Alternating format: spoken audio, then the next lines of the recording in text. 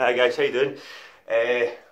I'm Patrick, the person whose boot camp programme or athletic programme you signed up to. So you guys are starting in a few weeks. I just decided to make a quickish video of a few things that I think might be worthwhile you sort of practising at home before you start. So I think it's important to remember it's a programme. It's a athletic training programme, week 1 through to week 16. So the idea is that each week we'll sort of like build on the previous week. So you could say that this stuff is to sort of almost help sort of prepare you for week 1. So if anyone's feeling a bit anxious about it, don't worry, that's completely normal. Everyone always feels a wee bit anxious, or they worry that they're the most unfit in the class. That's quite a common query on Facebook and things like that. But you needn't worry, there's plenty of new folk at both the Rutherglen and the Shed. The programmes that are running are going to be very similar. The coaches are all there to help you. So, but if you're wanting, I would strongly recommend that you practice some of this stuff that I'm about to go through. I've not necessarily planned specifically what this video is going to entail, other than the basics that will help you from week 1 all the way through to week 16. So some of you might already be into training, and this might all be really basic and straightforward for you. But it's no harm going over it again. So there is a few basic things I want to quickly go over. Even when doing this video, if any of the exercises here cause pain, then just don't do them. Right? Just let us know. So one of the first things is that when we ask people to squat, for example, a lot of folk will maybe say that they've got dodgy knees, or they've got bad knees, or that bending their knees causes pain. Usually, not all cases, but usually it's not so much the issue. It isn't actually the knees. It's just that the movement itself isn't being done correctly.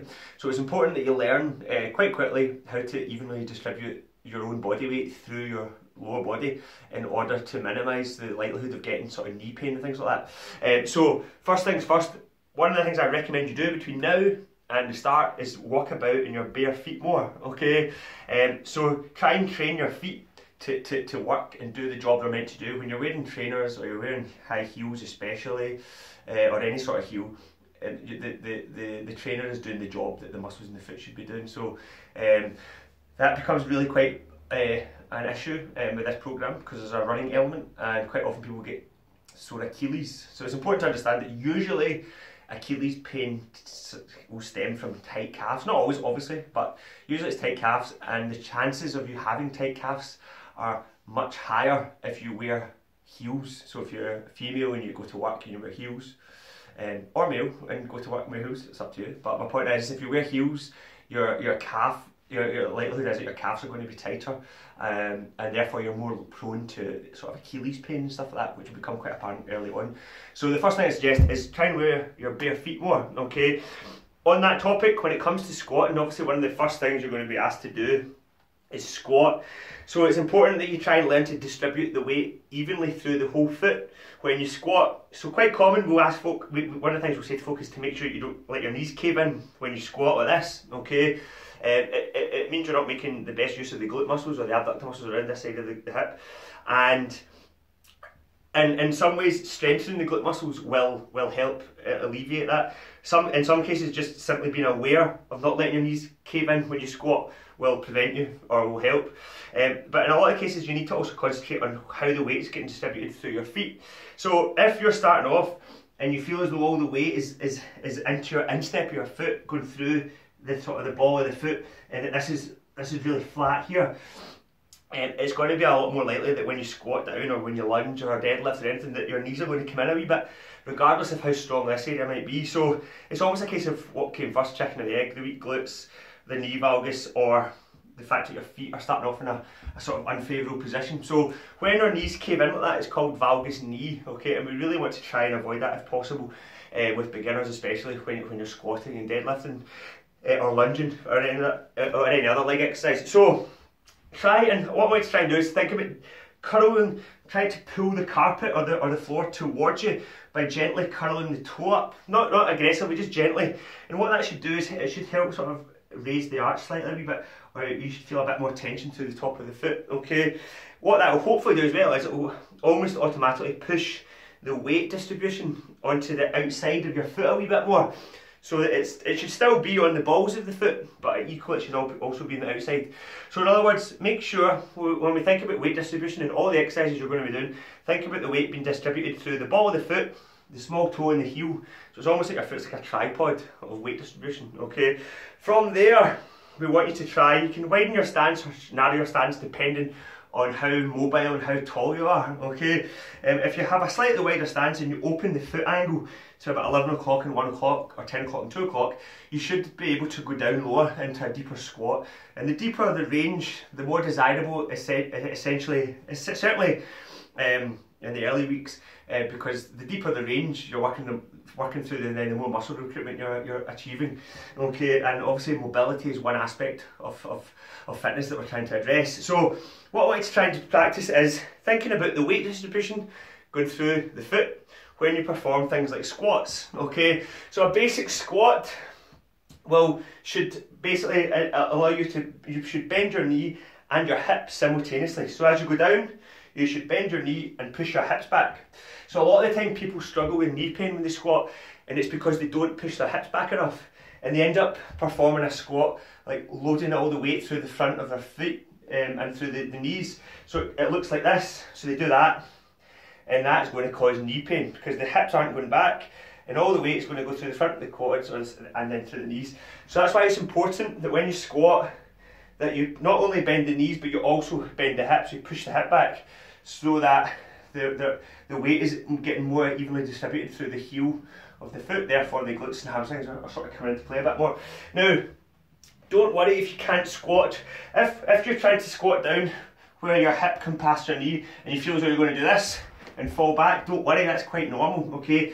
The best thing I can suggest is that this is something else to practice in the house, okay? So use an anchor, like a chair. It has to be quite a heavy chair, otherwise you might fall back anyway, regardless of the anchor. But use something that's anchored, and what that should do is that it'll allow you to go down low without falling back, because basically you can hold onto the chair, okay? So that's something to sort of work on. Just sit into this deep range squat position, get as deep as you can. In an ideal world, most folk will be able to go down to this level eventually. Not initially, but eventually. If you're watching like telly or Love Island or any of that sort of stuff, then try and just sit for a few minutes watching it like this. This is a chance for you to practice a bit of mobility work without having to think about it.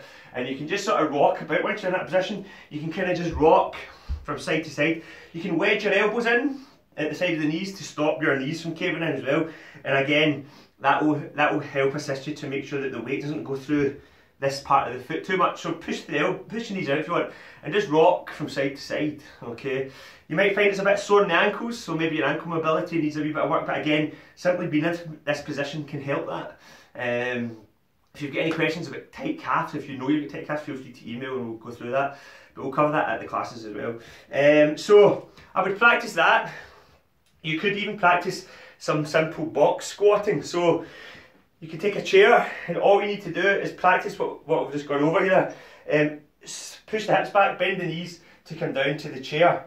But the main thing to think about is when you get back up. So a lot of folk will struggle to squat properly, and they will struggle to use the muscles in their legs properly. And that's when like knee issues and pain come into play. And what they tend to do is that they'll sort of lean out, they'll lean over it, and they'll brace their hands against their legs, and they'll kind of push up as if they're 110, right? And it's just because they're not sure, or they've not learned yet how to perform one of those natural movements on earth, the squat, properly. That's what the muscles are there for. So try your best to just sit in the seat fairly upright, lean forward the hips a wee bit, and think about that, what we just mentioned about weight distribution through the foot. So make sure that the weight is going through the heel. Gently curl the toes if you want, if it helps, and make sure there's a decent bit of weight going through the heel, the toe, the small toe, and the ball of the foot, and the toe, big toe. And so as you step up, try your best to keep the weight going through the heel as well as the ball of the foot, like so, okay? So that you're not putting too much of the weight going through the front part of the knee, okay? So, for example, if you don't think about putting the weight through the heel and you just sort of lean into it and then all the weight goes through, your heels might even come off the ground and all the weight goes through the front of the foot, that's the sort of thing that might end up causing pain in the knee. And it's the same with a free-flowing squat. So a lot of folk, if they struggle to squat low, to get down lower, they'll end up doing this, and they'll come off the heel, will come off the floor. So again, that's something we want to avoid. So the idea is to keep the feet planted on the floor at all times. So I would suggest you just practice maybe sets of 10 of this movement here. Just really try to dial it into your head about where the weight distribution of the weight is through your foot. And as you come up, make sure the weight is going equally through the heel as well as the ball of the foot and the small foot. You can just come up and down and really try and control the movement on the way down though. So make it an active engagement of the muscle on the way down as opposed to just, done, the day's over, I'm tired. So it's quite easy, you're going to fall anyway because of gravity. So your job is not to let gravity do the work. Your job is to let your muscles do the work. So try and control the movement on the way down. Okay, so use your muscles to control the movement. Okay, if you want, you can try the same sort of thing with a lunge. Okay, now lunges are quite difficult. So again, if you're a beginner, so again you could maybe use a prop like, I don't know, a chair, just to give you a bit of assistance, like a crutch, right? And again, the working leg in a lunge will be the front leg. So your job is to try and make sure that the weight isn't doing this, the weight isn't going all the way through this part of the foot. So open the foot, or open the hip, open this part of the hip, which will bring in the glutes more, okay? And then make sure that there's a nice even distribution through the tripod that we just mentioned, the heel, the ball of the foot, and the toe, and small toe. And as you step up, try and really think about pushing through the heel and come upright, okay? And then come back down that way. As opposed to, again, so the wrong way to do it is the heel would come off the floor. Okay, and you would come up and down like that, and again, chances are you're more likely to get some sort of pain at the front of the knee. So these are the things I want you to think about. It's very basic in the sense that I don't want you to overthink it. Just think about getting more to grips with weight distribution through the foot in relation to squats and lunges and how you move up and down, and that will take away some of the pressure away from this knee area and relocate it to the muscles around the hip, the glutes, okay, and then obviously the quads too. So that's a few things I would suggest you practice. If you feel lunges cause pain, regardless of the crutch and the concentration here of the foot, instead you could try step ups. I've not got a prop for step ups, but pretend you're going to step up onto something like this, but not as high as this, okay? And just try and think about the same thing. Just step right up, pushing up through the heel, keeping your hip nice and tall, okay? But we'll go through all this over the first few weeks. Other things to consider is practice and engaging your glutes and core simultaneously. So you can sit in this position here, push your chest out, so squeeze your mid-back muscles, okay, here, to push your chest out like this. And again, we've just mentioned that foot position. What I want you to do here is you're going to bring your hips up, but try and initiate it by tucking your tailbone under you, okay? So you're going to tuck your tailbone under, like that.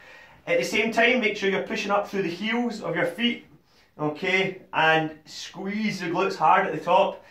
Again, if you're focusing on tucking your tailbone under, hopefully what it will do is that it will keep your ab muscle area engaged, okay?